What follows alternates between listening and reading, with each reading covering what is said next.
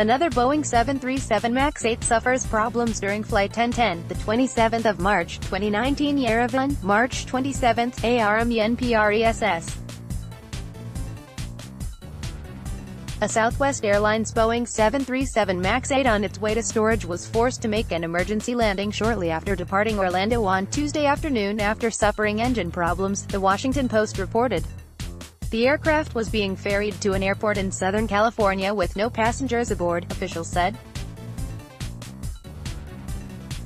All Boeing 737 MAX aircraft have been grounded by the U.S. Federal Aviation Administration and are only allowed to fly in special circumstances, such as being transferred to a storage facility. Other countries have also banned the new Boeing from their airspaces until further notice. The crew followed protocol and safely landed back at the airport.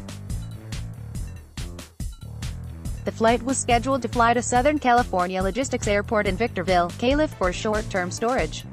Southwest said in a statement. The Boeing 737 MAX 8 will be moved to our Orlando maintenance facility for a review. Boeing 737 MAX aircraft have been grounded as investigators probe the Ethiopian Airlines crash that killed 157 earlier this month. The 737 MAX 8, Boeing's newest plane, has been involved in 2 crashes in less than 6 months. Edited and translated by Stepan Kacharian.